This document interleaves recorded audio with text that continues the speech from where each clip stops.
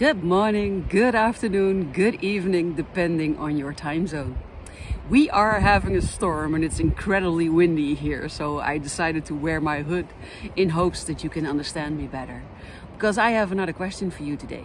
My question for you today is, do you do what you know you should be doing?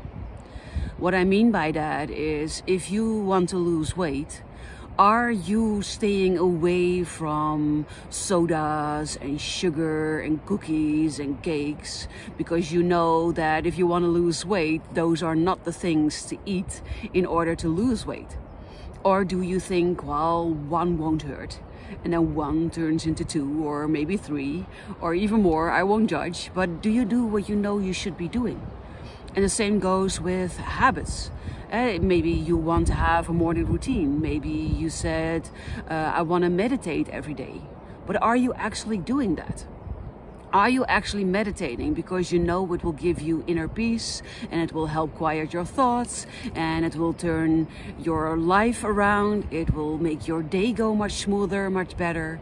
Or is it just a thought, something that you know you should be doing, and sometimes you think about it and you do it, but more often than not, you're not doing it, or you forgot, or you think, oh, I'll do it tomorrow? It's so important that we realize that we know a lot of things that we should be doing, but often we are not doing them for various reasons.